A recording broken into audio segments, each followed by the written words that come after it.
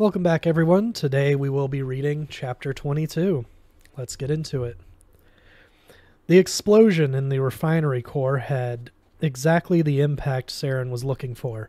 Panic and chaos descended over the plant. The alarms had sent people fleeing for the exits, frantic to get away from the destruction.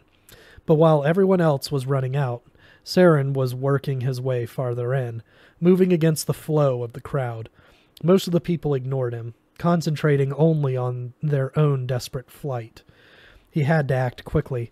The detonation he'd set off had only been the first in a chain reaction that would cause the vats of molten ore to overheat. When they erupted, all the machinery in the processing core would ignite in flames. The turbines and generators would overload, triggering a series of explosions that would reduce the entire planet to burning rubble.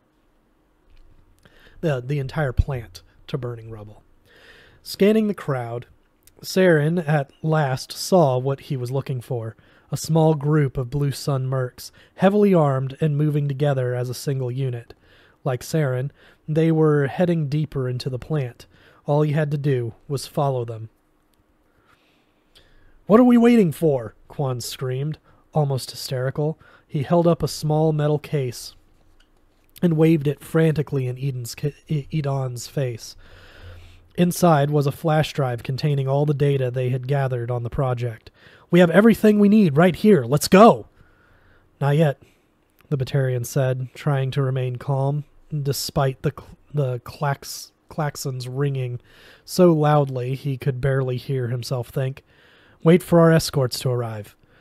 He knew the explosion in the core was more than just a coincidence, and he wasn't about to go running out into a trap, not without his bodyguards.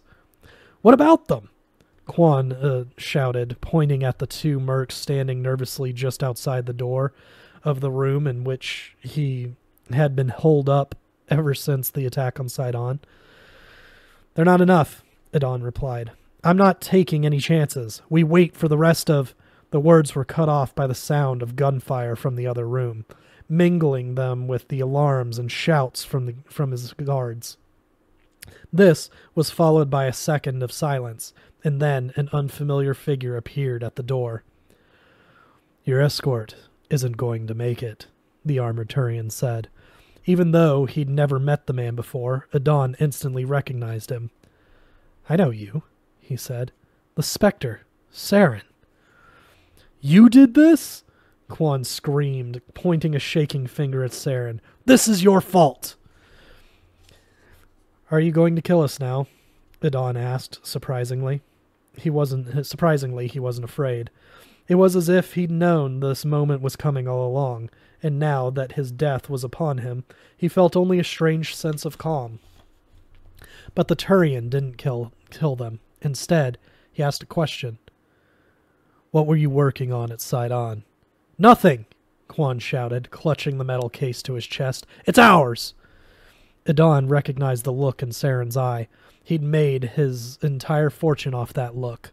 Hunger, desire, the lust to possess. "You know," he whispered, realizing the truth, "not everything. But just enough so that you want to know more." A faint smile creased his lips. There was a chance he might still get out of this alive. "Shut up!" Quan screamed at him. "He'll take it from us!" "I don't think so," Edon replied, speaking more to Saren than the raving scientist. "We have something he wants. He needs to keep us alive." "Not both of you," Saren warned. Something in his tone pierced the veil of Quan's madness. "You need me!" he insisted in a rare moment of lucidity. "You need my research, my expertise." He was speaking quickly, desperate and scared. However, it wasn't clear if he was more frightened of death or of losing out on the chance to continue his obsessive research. "Without me, you'll never understand it, never figure out how to unlock its power. I'm essential to the project." Saren raised his pistol and pointed it straight at the babbling human. Then he turned his head toward Edon. "Is this true?" he asked the Batarian. Edon shrugged. "We have copies of all his research, and I have my own team studying the artifact. Quan is brilliant, but He's become erratic. I think the time has come for him to be replaced. No sooner were the words out of his mouth than Saren fired. Quan went rigid and toppled over backward, a single bullet hole in his head.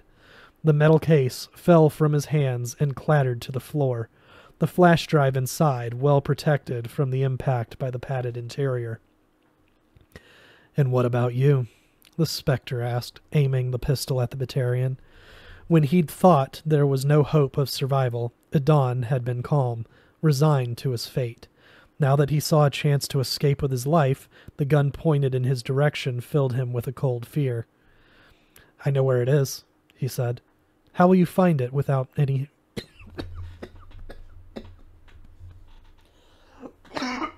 Excuse me.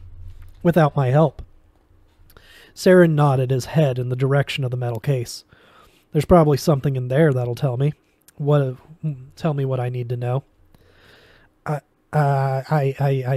have resources," Idon stammered, scrambling to find another argument capable of staying the executioner's hand. "People, power, money. The cost of the project is astronomical. If you kill me, how will you find it? Or how will you fund it?" "You aren't the only one with wealth and influence," the Turian reminded him. "I can find another money man without even leaving the Verge." "Think of how much time and effort I've put into this," Idon blurted out. "Kill me, and you'll have to start from scratch."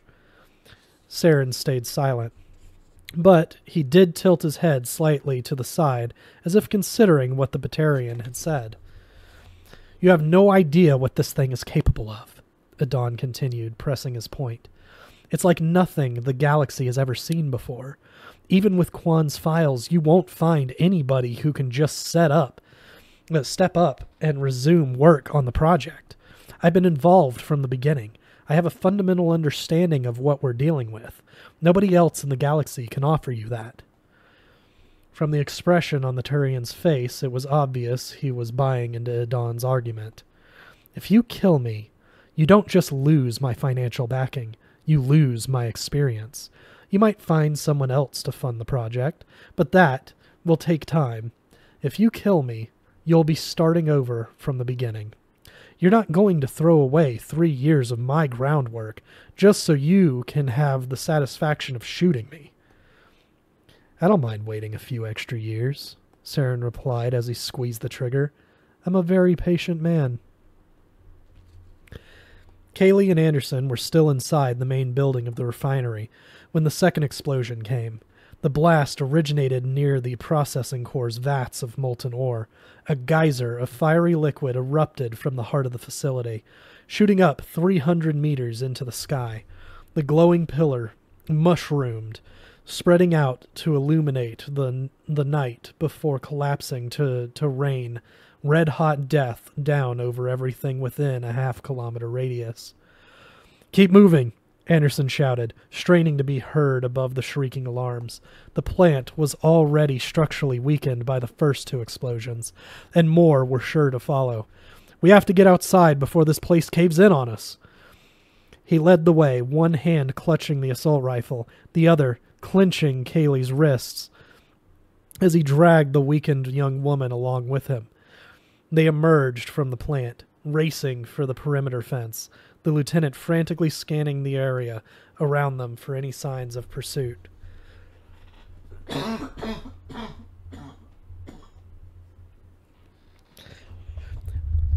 "My God!"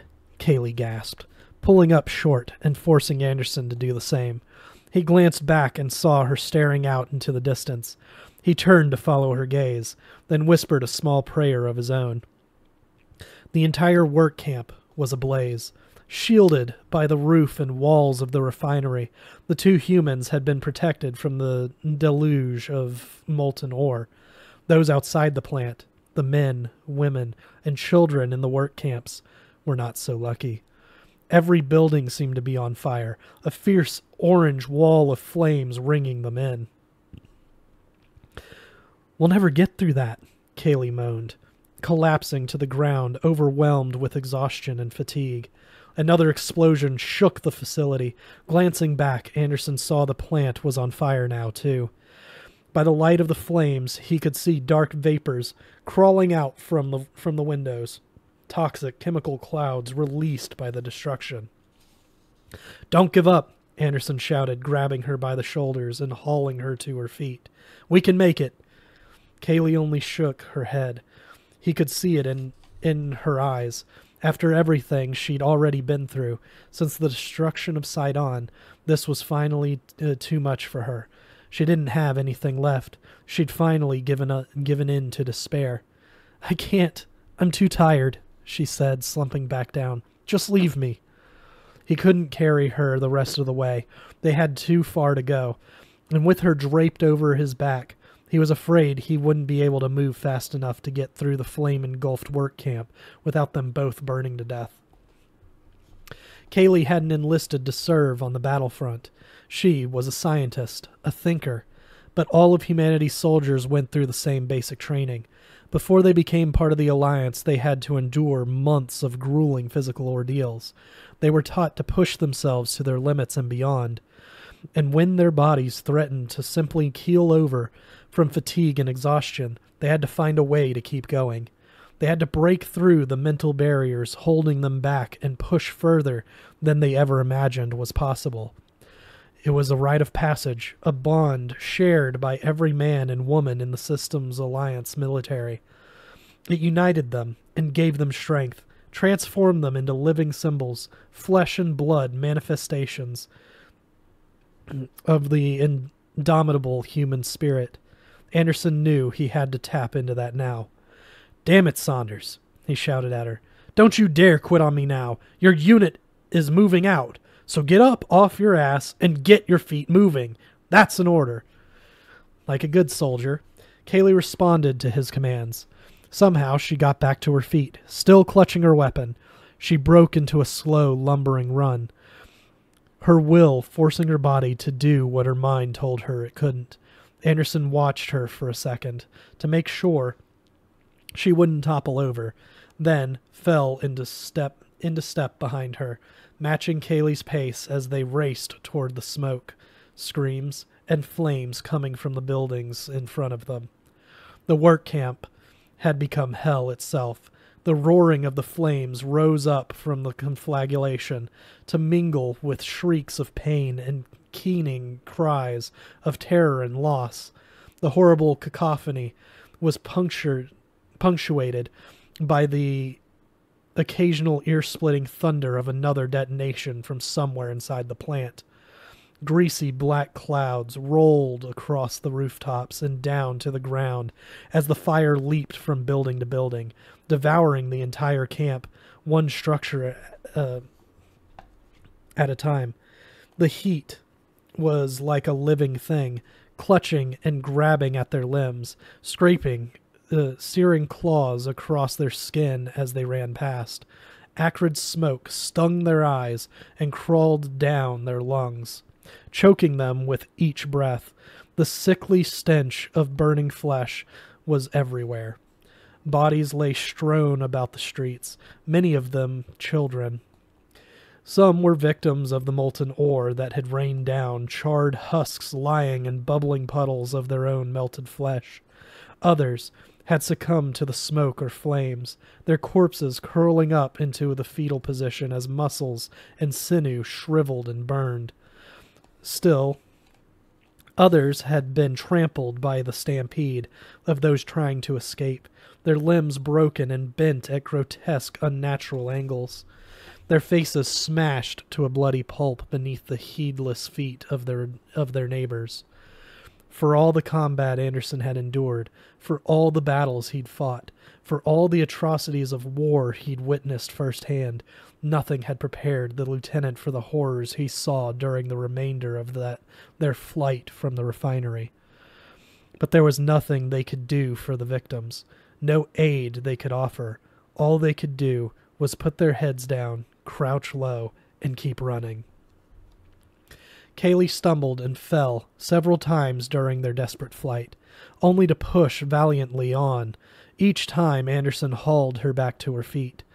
and by some miracle they made it through hell alive, arriving just in time to see Saren tossing a small metal case into the back of the rover. The Turian looked at them in surprise, and in the glow from the fires of the burning camp behind them, Anderson was convinced he saw the Spectre scowl. He didn't say anything as he climbed into the vehicle, and for a second, Anderson thought Saren was going to drive away and just leave them there. "Get in!" the Turian shouted. Maybe it was the sight of the automatic assault rifles they both carried. Maybe he was afraid someone would find out if he abandoned them. Anderson didn't really care. He was just glad the Spectre waited. He helped Kaylee up into the vehicle, then scrambled in beside her. "Where's Adon?" he asked as the engines roared to life. "Dead. What about Dr. Kwan?" Kaylee wanted to know. "Him too." Saren slammed the rover into gear, the wheels kicking up small bits of sand and gravel as they took off. Anderson slumped back against his seat. All thoughts of the small metal case slipped from his mind as he surrendered to utter exhaustion. The rover sped away into the night, leaving the grim scene of death and destruction farther and farther behind them. That's it for Chapter 22. We'll see you guys next week with the epilogue.